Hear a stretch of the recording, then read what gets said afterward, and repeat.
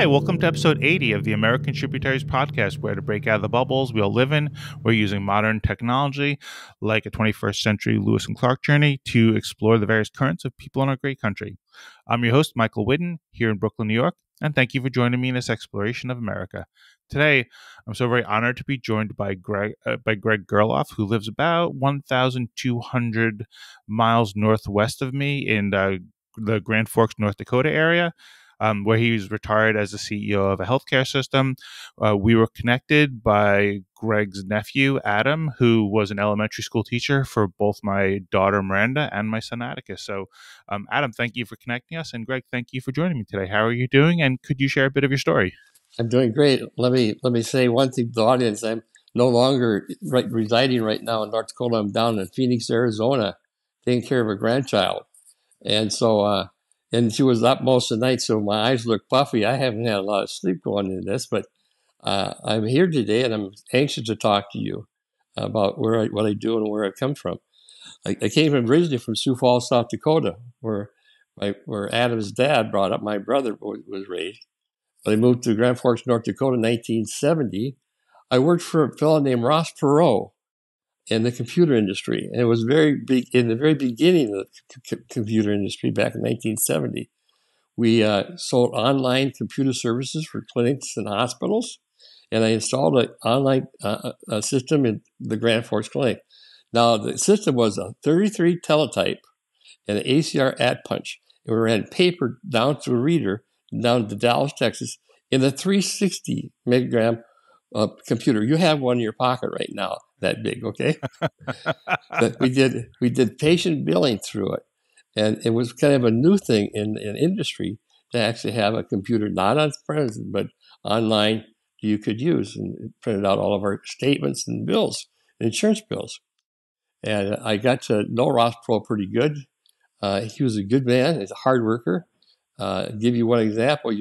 We're in Grand Forks, North Dakota, and he wanted to go to Minot. That's actually called Minot. We call it Minot. And that was like 150 miles away from Grand Forks.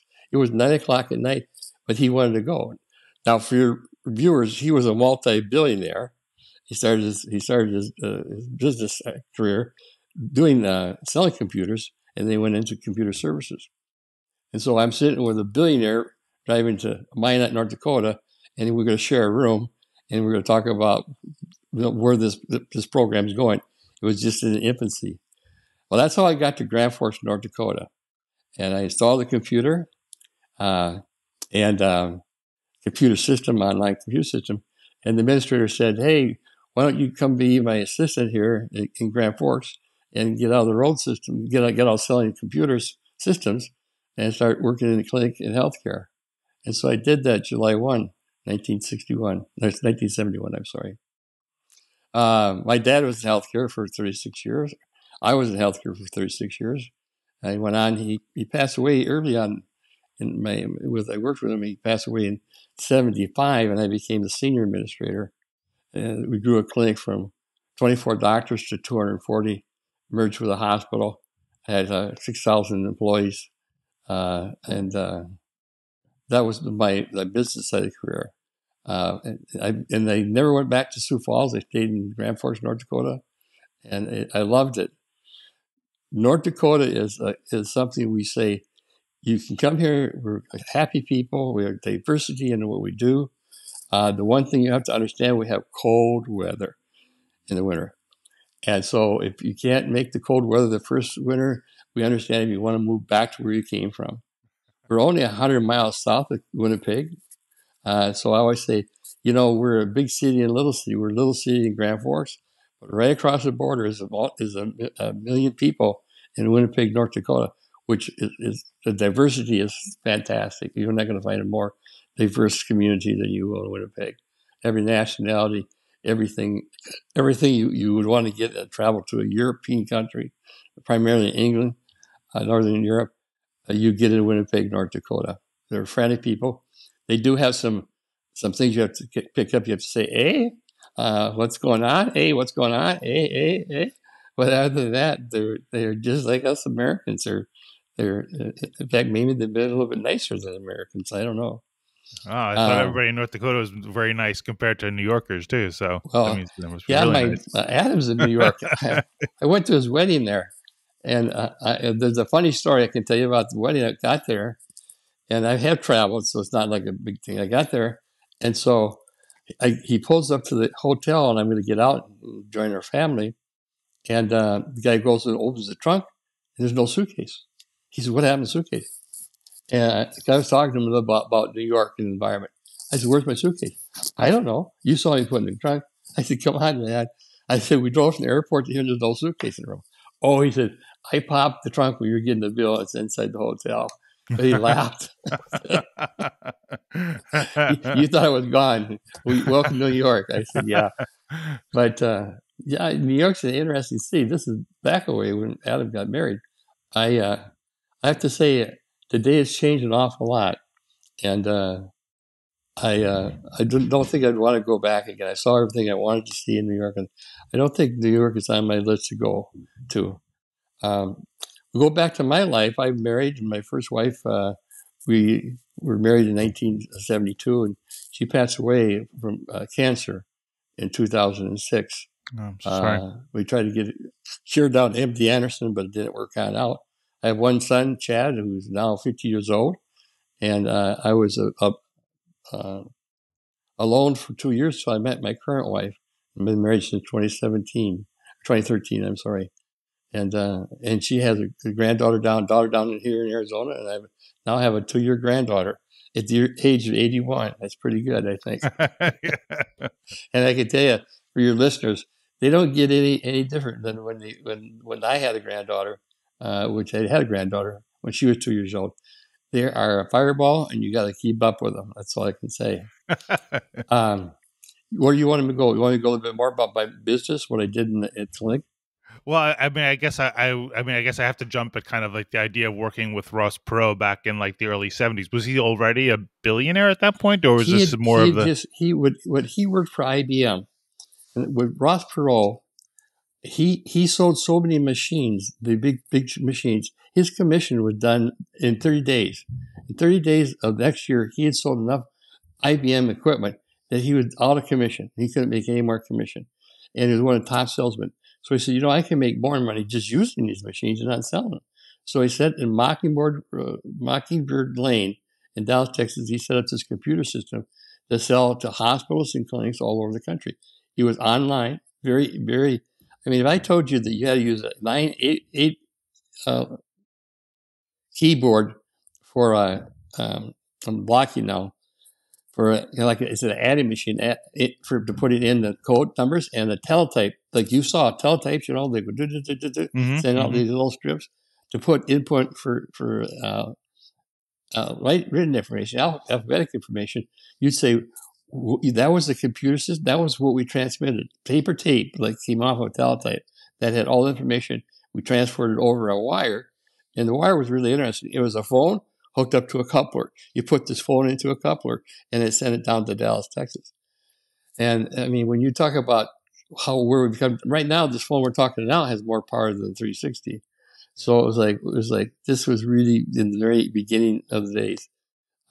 Grand Forks Clinic became we merged the hospital and formed a system, Altru, we called it Altru, and we provided healthcare for the upper northeast corner of North Dakota. We had 5,000, 6,000 employees. We had branches in 7 different communities. And it was starting out from a little clinic downtown of 12 doctors. That's my career in a nutshell. Wow. So, I guess first, what's kept you, and I'll go back to the professional questions that are swirling around. But what's kept you in North Dakota all this time? I mean, especially in this day and age, when so many people kind of like move around. Yeah. What kept you there for your entire life, basically? Well, in Grand Forks, I kind of with my job, became very involved with the community. I was on the chamber board, economic development board.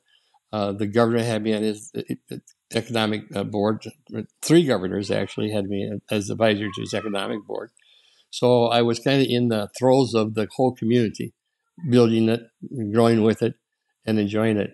So just the people that I've worked with for all these years, I mean, I could not replace them over the 36 years I was there. I still am there. I just couldn't replace them with any other job. I couldn't think of any other job. And as far as Altru was concerned, we were forerunners of integrating a hospital and a clinic. That was a big thing back in the 80s.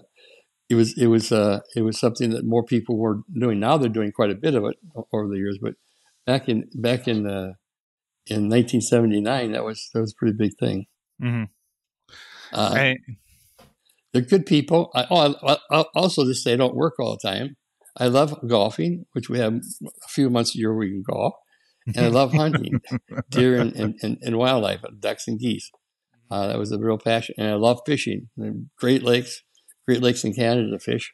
I mean, it's outdoor world of entertainment is all there. Yeah. But we will say we always had these doctors come from southern places. They say, "Well, how do you stand the cold?" I said, "You have to be friendly with people because you're inside with them for like 3 or 4 months out of the year. I mean, there's not a lot of outside activity unless you're a skater or something." But I always say, the first year you stay, it's on you. I mean, if you stay here for a year for us and you weather it on out, we can be feeling sorry for you because you don't like the cold. The next year, if you stay, that's on you. Either adapt to this kind of country. That was on you. But we'll help you through the first year. We'll get you going. We have one of the best hockey teams in the country at the University of North Dakota. It used to be called the Fighting Sioux, but we had to lose that name like they did in Washington Redskins. But the Fighting Sioux are national championships 6 times, 7 times. They're now called the Fighting Hawks. If you're a diehard Sioux fan like me, we still holler Sioux, and no one ever complains about it. They just lost out down the playoffs. But they've, I don't know if you ever look at North Dakota hockey and look at them, see they're one of the top 10s in the nation. Uh-huh. Wow. So, well, just as I guess I was looking at just measures of like latitude of like where different places are. Yeah. Just and this, I guess, for my benefit and then for anybody listening. But like, New York City is roughly at 40.7 degrees north, and Grand Forks, North Dakota is 47.9 degrees north, which is actually like more north than almost like anything on the eastern seaboard that we think of as cold, whether it's Buffalo, Montreal, Quebec City, St. John's, Newfoundland, where you see icebergs. Like you're more north than all of that. Yeah, which is really crazy. Actually, if you look at a map, the best I can say is that we are north. World Canada. But if you look across the sea, we're about wherever England is, northern part of England. Yeah, in our latitude across. So if someone has ever been to England, we're at the very top, up north of London. I can't think of I've been to England. I can't think of the name of the town. I think maybe you caught me early in the morning. I'm getting a little like. Anyway, I'll think of the place up north. I was going to say to you, but yeah, we're north. I always say that there are a million people that live north of us in Winnipeg, and they survive. They have worse winters than we do, and they survive every year. So I think we're down. We're in the southern hemisphere to them. And Sioux Falls is almost it's 350 miles down to Sioux Falls, my hometown. But they get grass about 2 weeks earlier than we do. That's that difference in the weather. It'll be green in Sioux Falls, South Dakota. We'll still have kind of nothing going on up here very much. What's the latest that you reasonably expect to have like snow or ice? And earliest. Earliest can be sometime in September, and that ruins your duck hunting. It will go until Easter. Sometimes you hide Easter eggs outside, and you don't want it to snow. We have big Easter hunts for all the kids on the golf course, a couple holes. But we put them out the night before, and we just pray it doesn't snow the next morning because they won't be able to find them. So that's the way it can go from end of September to into May or April. Wow. Yeah. And then it also gets, because you're so far north, compared to like New York, it also gets darker probably earlier and stays darker, and the other end in the summer, it's probably the sun's out more than we're used to. We're in daylight savings time up there. Right now, they're 2 hours behind. Most places would be 1 hour behind us. We're 2 hours behind right now in Arizona. Um, so this is what they used to say. There's actually a bill that went before the House of Representatives about daylight saving time, and they say, and here's some mentality up here. If it's too much, if we expand our sun hours, our children will be outside playing too often, and they'll be tired when they go to bed, and we might have a harder time being influenced by the Communist Party. Okay, that was someone wrote that. Is that the Communist Party, because our children will be so tired, will influence them or whatever. But yeah, it is. It does get darker, and it stays darker. It's not unlikely when it does go to work at 7 o'clock in the dark, you come home at 7 o'clock in the dark, and so that's unusual. Yeah. But the people in North Dakota are very friendly people. They're diverse, as I said before. We have everything but very big manufacturing. We have some really large manufacturing in some areas, but they're farmers by the most part, and that's the biggest. Agriculture is our biggest commodity, and then sports, hunting and fishing. A lot of people in North Dakota are artistic authors. We have three great we have the university and a state university, 3 other colleges, private colleges. So we're only 800,000 people. So it's not a big state by any means at all. I was looking at Religious. Manhattan the other day from our building has a view of downtown, and I was looking at the island of Manhattan alone has like 1.5 million people Yeah, I know. on that one little island. It's crazy how different that is. Yeah, our biggest city is Winnipeg, and then next would be Minneapolis that we travel to. Northern part of Minnesota and the northern part of northeastern part of South Dakota are very, very much alike. And we have a bit more farmland and less lakes, but pretty close. You've been to northern Minnesota, you've been to North Dakota. We don't have any skiing there. We don't have any big hills. We have one little hill, but it's really a mountain, not a mountain, but a hill. Hockey's a big sport because it's always cold. And just good people, very, very religious people, a lot of diversity in what religions are. And I was going to talk about the migrants. We've had people from south come up and harvest our crops for years.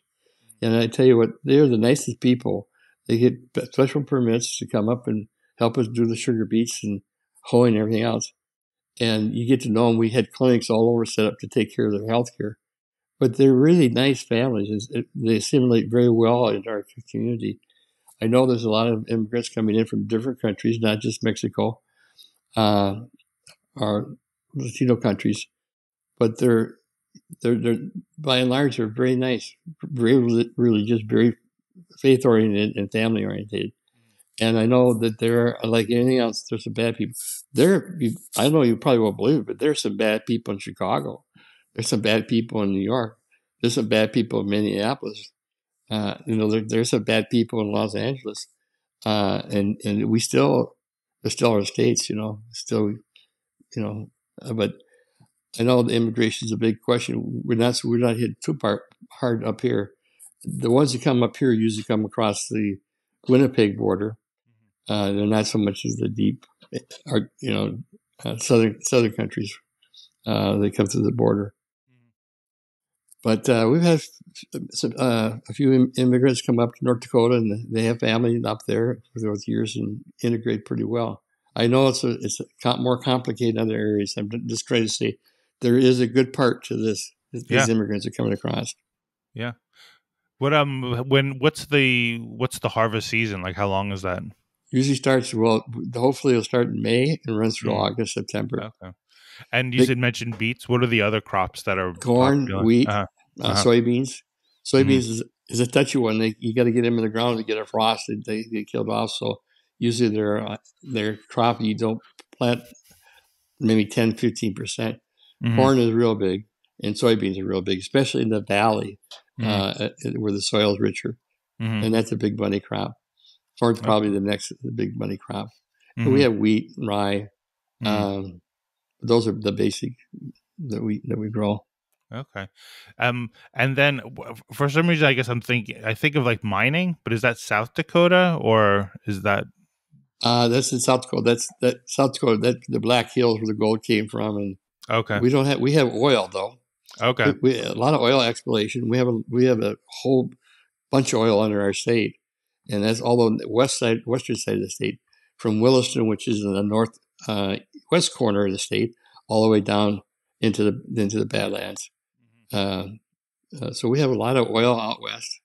Not so much oil in the Grand Forks area. The first half of the state, north to south, doesn't have any oil. The second half of the state, the northwestern part of the state has oil, and so it's a big product now up here, oil. And there's always how to transport it and all that kind of stuff's going on, but made a lot of people multi-millionaires oil on their land. I have a little bit of oil land. I tell people just a little bit. But you have a little oil well? Yeah, I have a little bit of land that has oil wells on it. I get a check every month, and it's kind of nice check to have. It's bigger than my Social Security check. So I'm fortunate there. But yeah, that's the oil is a big economy in North Dakota now. Yeah. So I guess I'll ask just because you're there and you're actually connected to it. But like, when I think part of some of the misunderstanding between people and places is like kind of like you're in a different setting, so there's different priorities, different values. So like from somebody who doesn't have oil wells anywhere near him, when people hear about oil drilling, they're like, oh gosh, that's going to be bad for the environment. Obviously you live there and you have to both make a living, but you also, this land that's your land too. So like, how is there some kind of balance between, like, I guess exploiting what is there to be able to take care of, yourself and your family and your community, and make sure that it doesn't do the, I guess, the bad things that people think of when they hear about oil drilling? Yeah. I would say, we're not as our people are not. We have people that are of different opinions about different things. We are basically a middle of the road, if not Republican state, in our thought processes. We're not radicals. We're not want to save the planet, but we're not marching around with signs to save it. We're trying to save it different ways.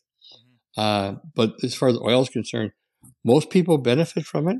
Our taxes are very low because of it. It's brought booming business not only to parts of the western part of the state, but to our side too in regards to healthcare. We have a big expanded healthcare system out there. So most people benefit from it. But like anything else, you have naysayers. We have naysayers about fishing our lakes. We should not fish our lakes. We should not shoot the waterfowl that go through our land. And you can talk all day long about, you need to harvest in order for them to reap better.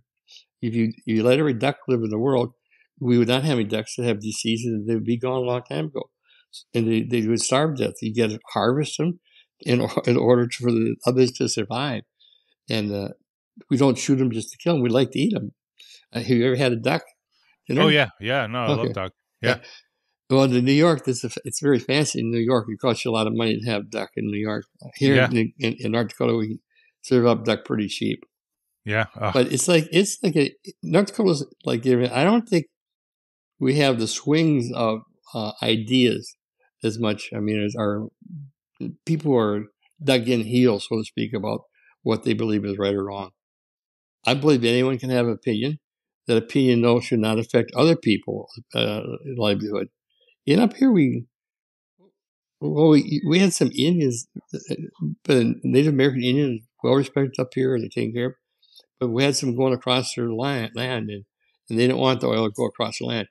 Then we went and briefly smoked on a peace pipe with them, and told them, well, we could give them money for their education and their social life. Man, they're big fans of us now. So it all depends. Going to school? Yes. Have fun. My parents that were staying with their daughter going to high school. Yeah, make sure you come back after school now. Okay. But yeah, it's um, I can tell you a lot of interesting stories.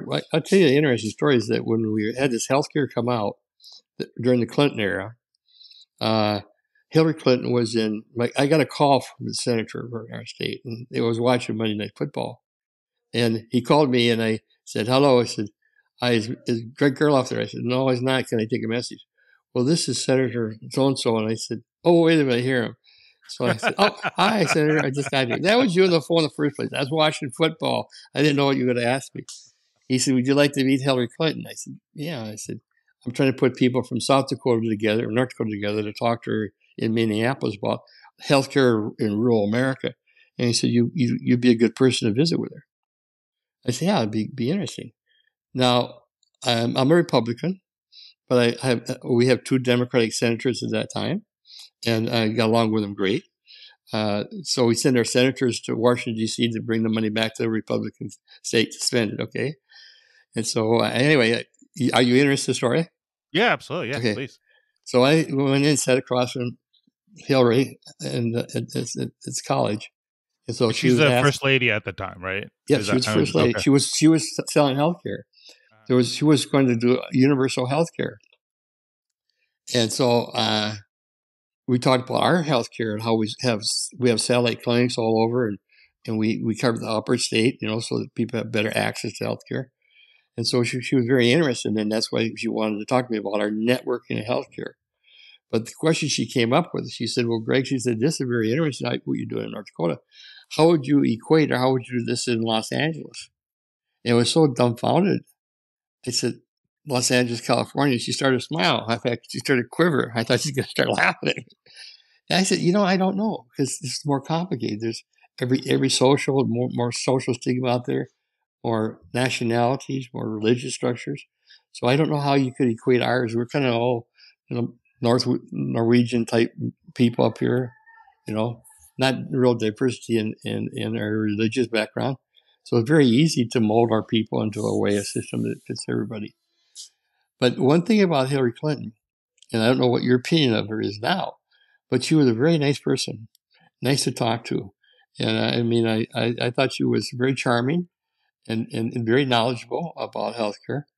Now, where she is now today and all this stuff, I kind of lost favor with her a little bit. But people were interested in what North Dakota was doing in their healthcare, because we were actually not national healthcare, but we were set it up that we covered a lot of territory and provided a big service over a large swath of land and large population in North Dakota.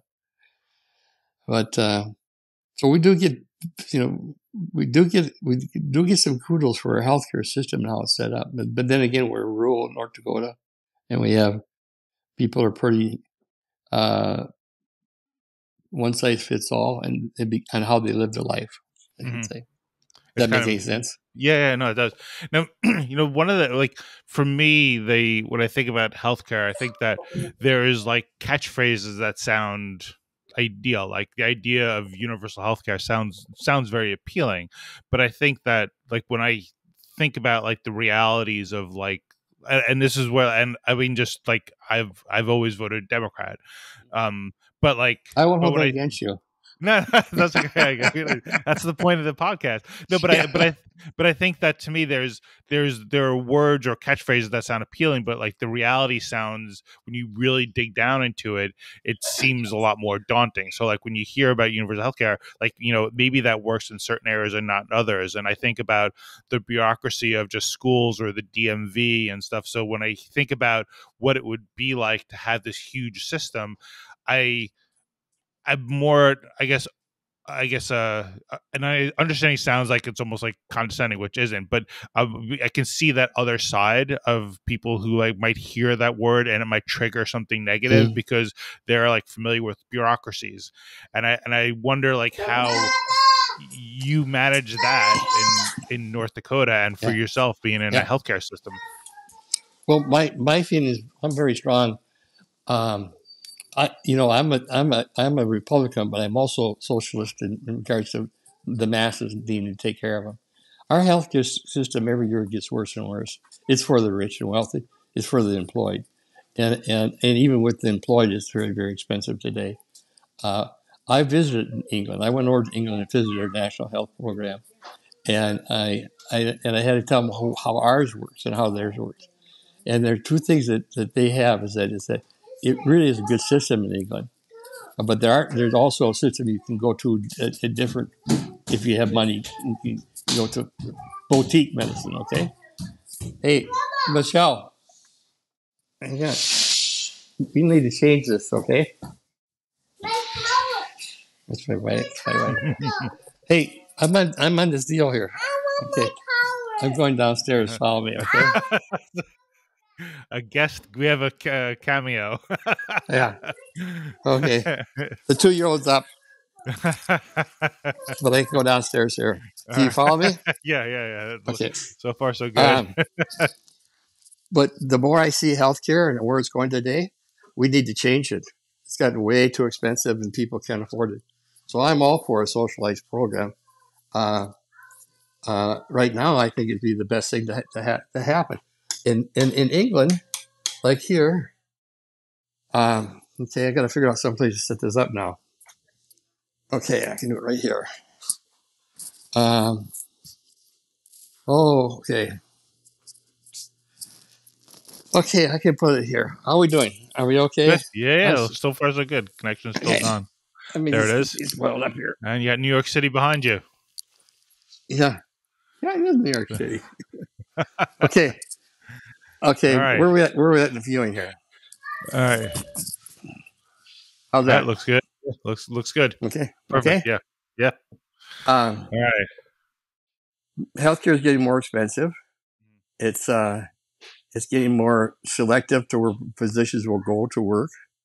We're fortunate that we have it all in one house up here in North Dakota because people like to have 3 or 4 neurosurgeons, not to have one being on call every day. We can have 3 or 4 neurosurgeons that can work our whole system. But I'm stuttering here because I tell you what our problem is: the government, and it's not the Republicans. In some ways, are just as confused about what we need here as the Democrats. We don't have a government that can say we'll actually set something up and work together and do it. And I really wonder where the two parties are fighting all the time, what kind of healthcare system they would set up. Back in my time, Republicans and Democrats, we got along just fine. Like I said, we had a governor with a Democrat. We had 2 senators of government. I had a friend that was a Secretary of Health in North Dakota, Earl Palmer, became a congressman. He was one of my best friends because he was involved in healthcare at the roots in North Dakota. And then he went on to become a congressman. One of my best friends, and now we have all Republican people in office. And but back in my day, I worked with the Democrats. That's who were in political positions in North Dakota. But we need to do something about healthcare costs. We need to have something about making sure there's healthcare for everybody. In some of the rural communities, there's not much healthcare. Mm-hmm. I mean, why the small communities are closing their doors is not because they don't have an economy to work for the grocery store and the gas station and implements the dealership, but it's because we don't have healthcare and they got to drive 100 miles for it, or more, 150, and that's where their kids can't come up. I mean, it's just that they don't have rural health anymore. Uh-huh. So for North Dakota, rural health would be really good. The healthcare, I can't. You mentioned New York. I can't imagine. There's all kinds of healthcare in New York. The word clinic, we use the word clinic in North Dakota, like this word doctors work. And if I use the word clinic in New York, it'd be a free clinic. It'd be like a welfare clinic or homeless clinic or something for the poor. So the terminology is very diverse throughout our country. Yeah. But we need to do something different. The one we have can't sustain. It really can't. And where I was a proponent for not, Hillary Clinton, not having universal health care, today I think universal health care is what we need. Really? Yeah. Well, so one of the things that I've noticed is that um, I feel like sometimes there's a push for like expensive solutions to things that aren't necessary. And I say like more like, say I'll use a simple example of like, say like my dentist. Like I visit the dentist, I brush my teeth most of the time, I floss most of the time, and then they'll say, well, if you use the What? a battery Water pick? powered toothbrush. Well, Yeah. first they get battery powered toothbrush, Yeah. and then they say, okay, and then you should use a water pick. And it's always like it becomes more and more complicated, more and more expensive. Whereas if I just stick to brushing my teeth and flossing, I feel like I'm doing a good enough job. Mm. But there's another part to it, which is I hurt my back, and I went to a doctor, and he said, okay, but it's okay, but we're going to send you to PT, physical therapy for 10 weeks, and you got to do this and this. And I was like, look, doc, like I just left my job to start this not for profit. I don't really have the money to pay for physical training. And he's like, okay, well then just do this stretch every day. That's it. So I was Mm. like, so I just dodged $5,000 or whatever it was worth of physical therapy, Right. when all I had to do is like one exercise. So I feel like sometimes it's more like either more and more expensive treatments, or I don't know if it's unnecessary, but kind of like not necessary. No. So I don't know if that's. I mean, obviously that's just one thing, and it's a far more complicated thing, but my perception is sometimes it's like you just got to live healthy. Like there's 1,000 different diets out there, when the key is you just got to put less food in your mouth. And I've never succeeded in doing that, but Yeah. Well, we have a very and we have good health results. mm-hmm. But if you look at some third world countries, some other countries, they have even better health results. Mm-hmm. In in Japan, they take care. They want you to be healthy. They take Mm-hmm. care of you, make you healthy, not sick. They start Yeah, from the premises that we want you to be healthy. We right, start from the premise that we get a click when you're sick. right. We So want the solutions. yeah, the solution is we should go into more, environmental issues, eating issues, exercise issues, and we wouldn't have all these sick people. But the other thing is our medicine is based on a click. If we were based on taking care of people, and you don't get paid when they come in sick, you get paid to keep them healthy. Right. That's what most of the countries do have, and Yeah. that's universal health care. Yeah. You want to make sure they get immunized and all that kind of stuff. That you don't want them to come in when they're sick. And ours is based on the wrong. I had the healthcare for 36 years. And I Mm-hmm. try to say our healthcare system is ass backwards. Can I say that word? Yeah. From Yeah. what That's most a third podcast. world other countries have. England has a social program. They love it over there. I actually went over and gave a talk about ours versus theirs and what the difference is. And right now I couldn't give that talk because they do queue. They do stand in line. They're used to queuing. They do have a time when they go in and get their physical and get their health check, but you do it every year at the same time or twice a year. And they don't let you get sick to come in. They take care of you from the beginning. The rich, if they don't like it, they can buy alternative medicine, but the majority of people are in socialized medicine. And it's worked well for them. Here, if you're poor and you can't get in, there's some programs for you. Yeah. But, if you had an insurance policy where the first $5,000 you paid out of your pocket and you made median income, you can afford it. Yeah. Besides the premium you pay for anything over $5,000 or $10,000. So Yeah. they don't come in, they get sicker, and they actually cost system more and to take care of. Oh wait, do you have is there a door or anything? Because I hear your granddaughter. I just don't know if it'll just be too distracting. Okay. If you can, that's fine. I understand, but Hang on a minute. You want to go on another little trip? This is a sure. three-story house. I went down to the lower level for this open stairwell. I gotta apologize. No. Well, let me ask Okay. you what is your background from Sioux Falls? What did you do before you started podcasting? Oh well, I've had I grew up not far from Brooklyn. I grew up on Long Island. Went to college in Philadelphia. Was in the Navy for 4 years, stationed in Japan, and then I went to law school. I was a lawyer.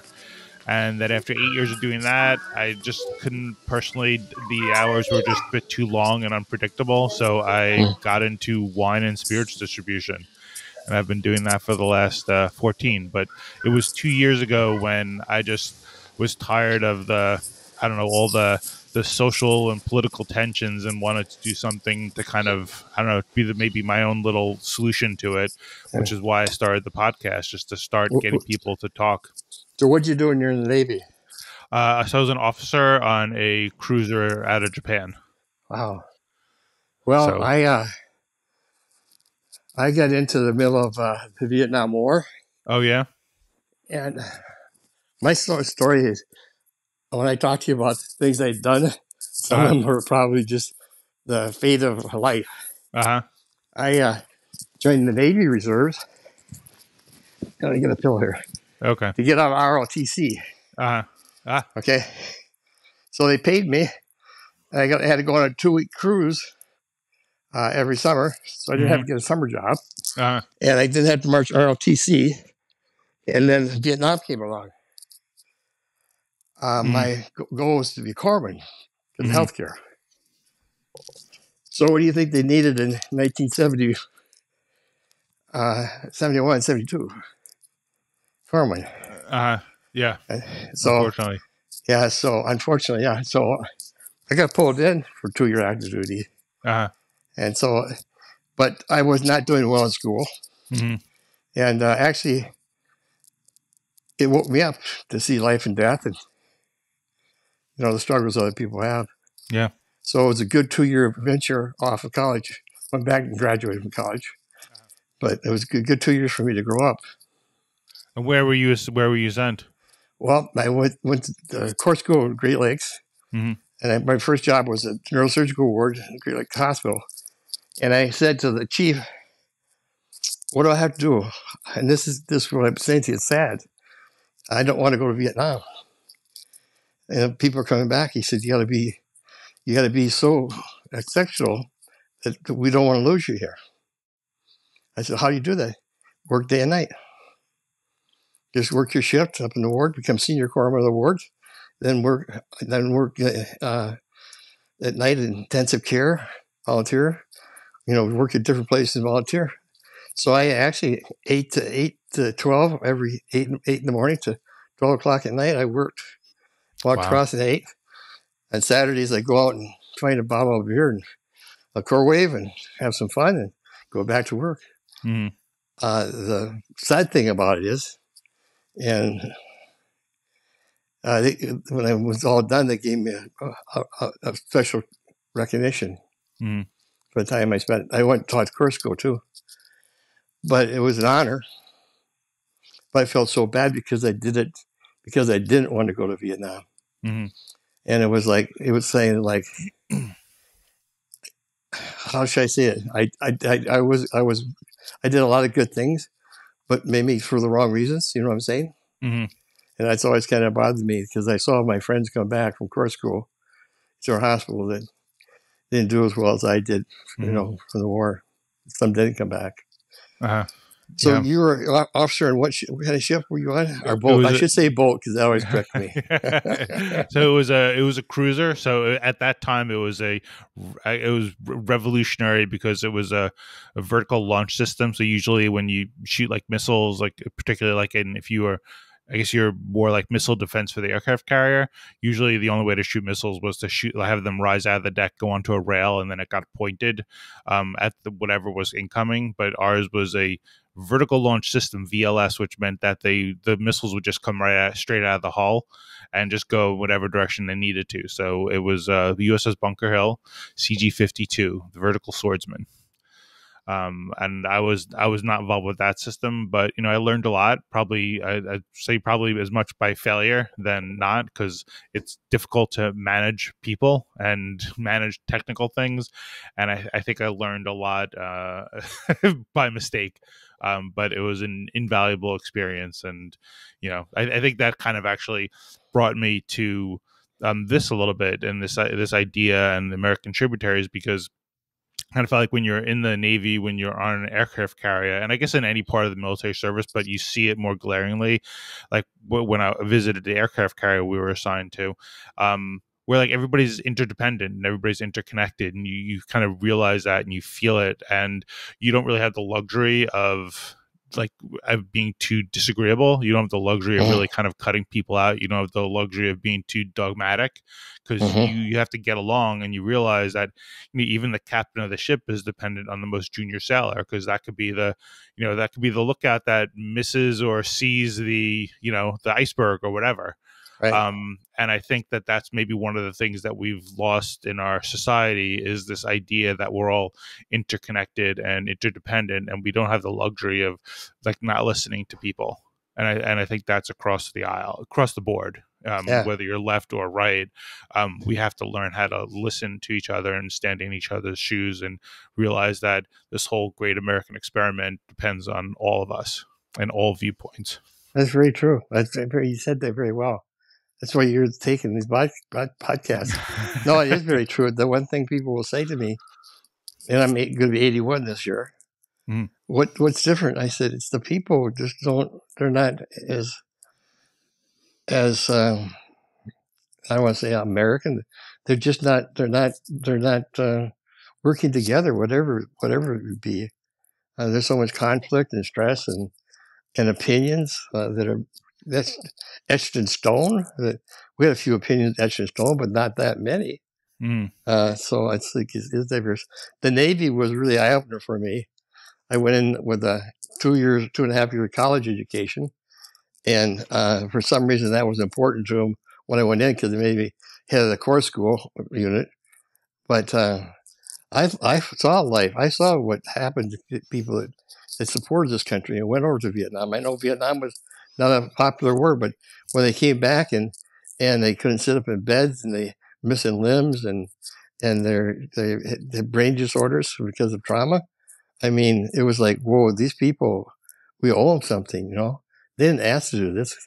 And whether the government was right or wrong, they went and did what they were told to do. And that's what America's about when it comes to our military.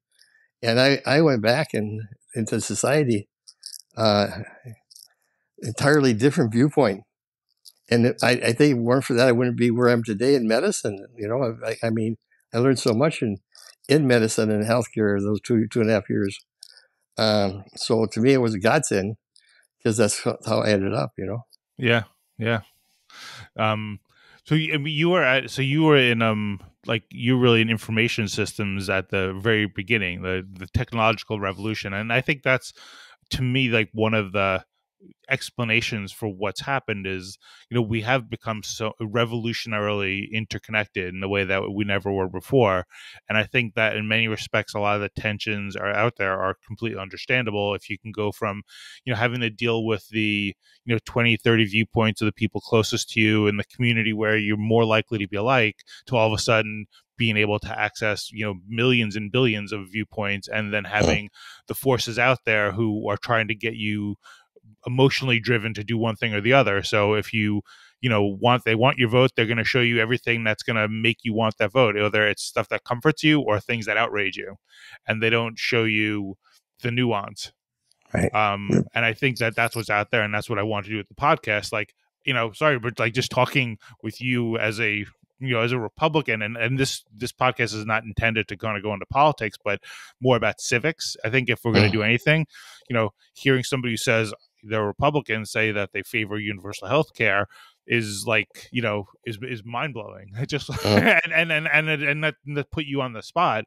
But I think that there's so much more complexity out there, and I think we're so willing to kind of pigeonhole people, or so inclined to do that. And there's things in New York that you might think I'd be in favor of, but I'd say I think we need to pause, we need to pump the brakes on it, we need to think more carefully, or I see downsides. It's and I think that's the case for most people. Yeah. No, I like I say, I'm a registered Republican, but I'm really a middle liner. I mean, two of our senators when I was active were both Democrats, and my friend Earl Palmer, Congressman, was a Democrat. Our governor was a Democrat, Governor Sinner. Mm. So I mean, I worked up with a lot of Republicans in my work area, and that's that. But all the people I worked with in government over those years, a lot of them were Democrats. And we had a flood in Grand Forks in 1979, flooded our community. And the Democrats are the ones that bailed us on out. And Clinton did more for our community than I don't think any Republicans could have. Hmm. So we're very fortunate. And people, I think people, like yourself, people who served this country, served for the country in whatever capacity, they have a greater stake in it. They have a feeling of the country. Be proud of our country. And today, I just don't know. There's so much lost in it. Hmm. And then I guess time will tell. But how do you stand the immigrants down south the border coming across? What's your I think it's I mean I think it's complicated. I mean I don't mean to punt on it, but like my wife immigrated from Taiwan. Her and her family did, Mhm. and I think that there's I think there's two sides, but I think that's multifaceted. I think that there's a noble idea of saying you want to give people opportunity. I think there is the other side of it to just like looking at the numbers and say how much can you sustain. I think that there is the realism of that there are nefarious forces that'll take advantage of like getting across the border, and then there are people who really need it. And Yeah, I think I'm more, I think, opposed to the idea of people using an issue to kind of keep people divided. And I think when you yeah, were talking before about people kind of trying to solve healthcare, right, I'm tired of people taking issues and refusing to compromise and keeping that as an inflammation point so that they can raise money. So I yeah, think that's what I would say is it's complicated, but we should solve it as best we can and move on to more problems because they're yeah. they're more out there. It's not like we don't need additional people. Our population growth is not on an upturn, Yeah. and we need people. I mean, we could use these people for a lot of things. I mean, uh, and they're very my and not all, but most of them are very good family members, good moral families, they're good religious people. Mhm. And like I say, I know there's a place we can fit them in our country, Mhm. but we need to find a better program to do that, I guess. Yeah, Uh, and I think that to me, what is what comes across where this becomes a political sticking point, I think, is that also. I mean, there are plenty of Americans that are suffering, but there yeah, always will. There's always going to be yeah, some, but there are people that are suffering, and I don't think that they get the I don't. I think if you're suffering, if you're having a hard time, you're gonna feel like you're not unless it's fixed. You're gonna hmm feel like you're not getting enough attention. So to take this idea of immigration and we want to help people, and then people who are suffering who don't feel like and may very well not be getting the help they need, yeah, it's an easy issue to kind of exploit to just like dig your heels in and say we're not going to compromise on this because I can use this as leverage. And I think that to me is the problem is with all this stuff is that people just are they're using people as leverage to not agree on stuff and to continue to raise money. I don't know. yeah. That's I No, that's true. so The thing is, that um we got to turn it around and said additional workers will add to our environment of economic wealth, and that can be spread more to those who need help it add up.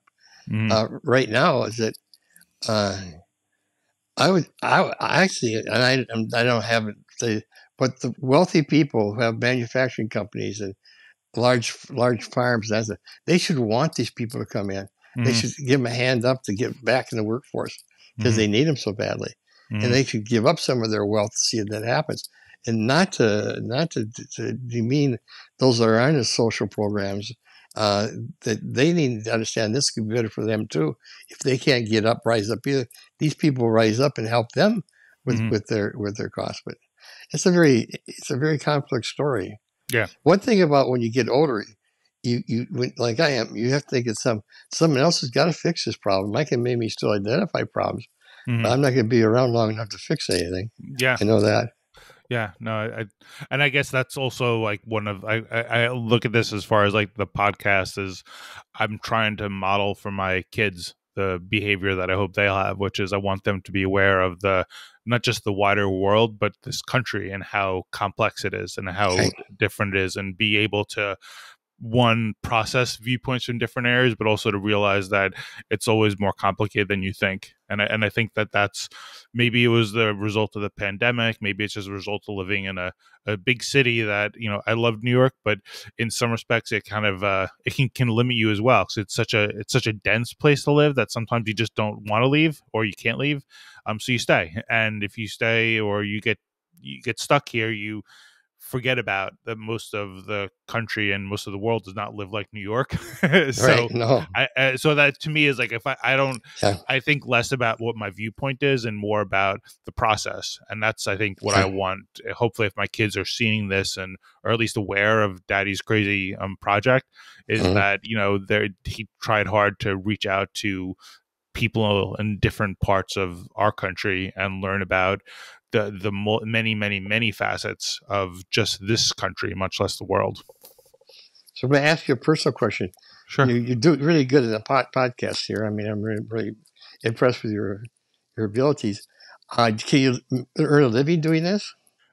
No. There might be ways, but I think I have a full-time job, and I guess the way I look at this is that as long as I keep it detached from any kind of income source, I can do whatever I want and Yeah. have conversation. Like and I think that's what's most important. Is I've been trying to build bridges, I guess, by reaching out in unexpected directions, like through my kid's fifth grade teacher. Yeah. I meet somebody from North Dakota, and I think that's the beauty. Is there's this element of randomness that Hmm. I love, and I love having the excuse of saying, "Hey, I'd like to learn more about North Yeah. Dakota." Well, yeah. In North Dakota, it's like it's kind of very similar to Midwestern states. I Hmm. mean, South Dakota and North Dakota, there's probably not a lot of difference between us two. We may say a bit more, maybe a little bit more Canadian Hmm. in their infrastructure, but um, you know, if you look at Minnesota, North Dakota, with the lakes and stuff. I mean, we could be the upper half, northern half of Minnesota, and be almost exactly like North Dakota. Hmm. Only when you get in a different environment is when you go down to cities. Uh-huh. Where I mean, even the Minnesota people say we are not the cities, and the cities say we're not Minnesota. Yeah. We don't have that in Grand Forks. We're not that big to have Hmm. that many different philosophies. Right. But I don't know. It's So how old are your children? I have a daughter who's a senior in high school, Miranda, and then Everett's so she's in 12th grade, Everett's in 8th grade, and then Atticus is 6th grade. Okay, well, good. Yeah. But So, you heard my little granddaughter. yeah. And Yeah. she's 2 years old. Yeah. Fireball. Adorable. Yeah, I know. And we came down there. It's been 2 weeks with her mom and dad are out on a cruise, so Uh-huh. it's kind of unexpected. But this is going into our second week, and I tell you, when I had this podcast this morning, I said, "Man, I got to get to bed early. Hopefully, McKenna will agree with that." Um, so can I ask another question? I know you probably Sure. did through listeners. Now, how did you know? How did you know Adam from out in New York City? So Adam was Miranda's 5th grade teacher, Okay, and then he was also then my youngest, Atticus's 5th grade teacher. okay, So I think I'd asked him actually to be on the podcast too, because I'd love to, talk yeah, to educators and other people that I think of more like public servants, who are kind of really, I guess, the essential workers that we've talked about at some right. point. We need to really kind of live that a little bit more and pay more attention and give more respect to them. Um, but he was, I guess, a little bit hesitant about doing that, which many people are. But he was very helpful in connecting us. That's good. Adam's a Yeah. great person. We were out to his wedding. I told you about my deal in New York, but I thought I lost my Yeah. suitcase in the cab. But no, the wedding he had was just fantastic. It was, there was a lot of Korean in it, the Uh-huh. dress in it. It was Hmm. just, I'll never forget that experience that I did. They were just lovely, lovely people. Yeah. Was it in Yeah. Brooklyn? Do you know? Was it the wedding? It was right across from the Statue of Liberty. Oh wow. The You look out over the ocean there, and you see the Statue of Liberty. So that's where it was. Um, uh, the Koreans, they dress beautiful. Yeah. I mean, it was like, I mean, I was just stunned by their, everything about them was like, wow, Yeah. this is really, this is really a wedding that people should attend to see what a wedding in their deal is. It's like, Yeah. it's really, really great. Yeah. That's Yeah, I haven't beautiful. talked to Adam very much, and I actually haven't talked to his dad, my brother Scott, very much. Uh, Which been kind of isolated. Scott went on to be work for the Historical Society, mm, and I have to blame myself for that. When I went to school at University of North Dakota. I went to business school. I took a course in ancient history. One course. I mm, loved it so much. I went all through Rome, Egypt, mm, Middle Ages. I had as many hours in history as I did in business school. And I will I took summer school to get some of it and worked the racetrack. But so I told him, I said, history was my life, not business when I left. So what do you think Scott did? He went down and got a major in history. And so that's how he got into into where he is now, the Historical Society. uh, So I thought, geez, my dad said, why don't you tell him business? I said, well, he loves history like I did. So it's yeah. kind of interesting how we choose their paths Yeah. and what happens to us Yeah. when we go through life. Well, I was a history major, and I'm also going to be looking for a guest from South Dakota. So maybe Yeah. I'll get Now, to talk to another Gerloff. when I say history, they say, well, how was the Civil War? I know nothing. I think the earliest I got was up to when Christ was crucified in the Roman history. Okay, Yeah. that, but everything else, the Egyptian history, all of it was like ancient history that I studied. Yeah. But it does show to me a lot. A lot has changed, but a lot hasn't changed in regards to how people still had the task of having to eat and drink and have relationships with their families and everything else. Yeah. It's we haven't changed all that much, or Yeah. maybe sometimes to the worse. Well, listen, is there any other subject you want to cover? No, I think I mean I think we could go on for hours, but you have a granddaughter to take care of, and I have an appointment that I should get going to. But before we finish up, can I ask like what gives you hope at the end of the day? My granddaughter, 2 years old, new life, new generation. Mm-hmm. The people are basically good people in any walks of life, and I've seen all walks of life. I will say this is that um, I lived up in a wealth other end of society. My dad was had a good job and made good money. I was around people, the country club set and everything else. Uh, when I came out of the Navy, I had a whole different viewpoint of what people who makes up this world. And I think the core values of America are still strong. I have faith in it. Our political system is a little bit too political now, but I remember when Democrats used to go out and Republicans used to go out and have dinner. There's still some of them in Congress, but I think we need to get back to more centrist government. Um, I don't know about the candidates that are running for it. I'm not a fan of Joe Biden, but I'm not a fan of who the Republicans got up either. So I don't know. We need some middle of the road people, not extremists on either side. Our younger people, um, I worry about their work ethic a little bit. They've had so much handed to them. I think if they went back to the days where you get a job and when you're in high school and work, I don't know if I'll ever return, but some values are lost there. And in our religion, also some values have been lost. Uh, and I mean, I'm a Christian, but I have good friends that are Muslims, and although we have different ideas of God and where He came from, we still have the same principles and values, by and large. So, I mean, I think we can be diverse culture and ethnicity, and we can be a diverse culture and religious. And I even think we can be a diverse culture in what we do for a living. I always say this story, and I have to say, I was a member of a country club, and I was a member of the Bun Bar Social Hour. The Bun Bars were the people who brought their lunch bags to work with them, and were there every night, and having a good time singing and buying each other drinks. And yeah, the country clubs were kind of more snobbish, you know. You know where I locked my car when I got out of it? at the country club.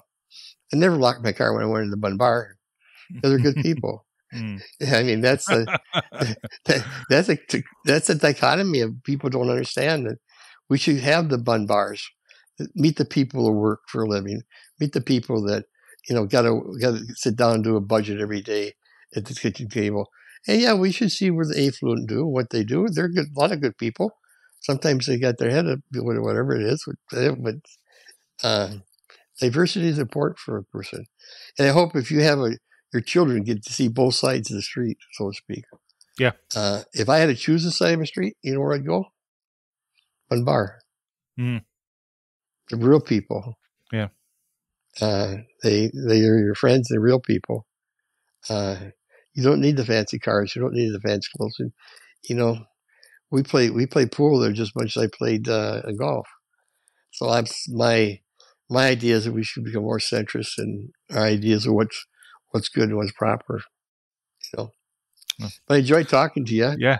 I'm glad we could hooked up. Sorry, but I'm laying in bed right now. Sorry I didn't set things up better and have a computer and stuff. But it's been interesting talking to you. And I'll catch your podcast more often now.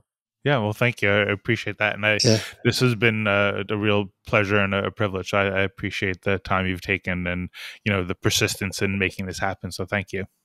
Okay. Take care, my friend. Yeah. Thank you. And thank you to all the listeners and viewers out there. May you go out and explore our country with curiosity, respect, compassion, and humility. All right. Thank you very much, Greg. Bye-bye.